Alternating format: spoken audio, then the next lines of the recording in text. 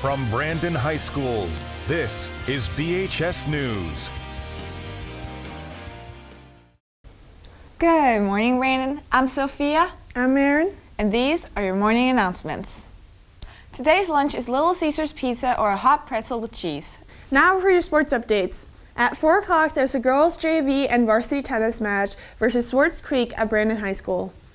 Most people with autism are just like you when it comes to making friends. Some kids find it hard, while others don't. One hurdle is that many people with autism struggle to make direct eye contact with having a conversation.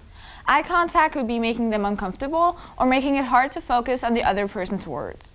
This lack of eye contact has people missing important facial expressions. Facial expressions say just as much as words. It doesn't help that reading facial expressions and body language doesn't usually come natural to people with ASD. They often have to be taught how to do so.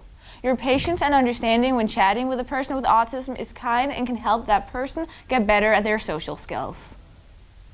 All right, Brandon, these have been your morning announcements. I'm Sophia. And I'm Erin. And go Blackhawks.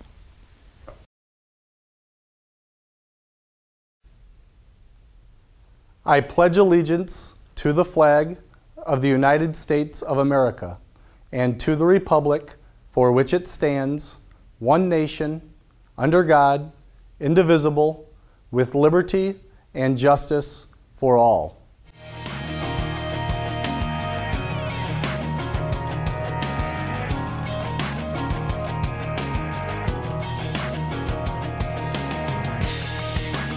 Get more news from the BHS News team by checking out BHS News on YouTube at youtube.com/BHS News Channel.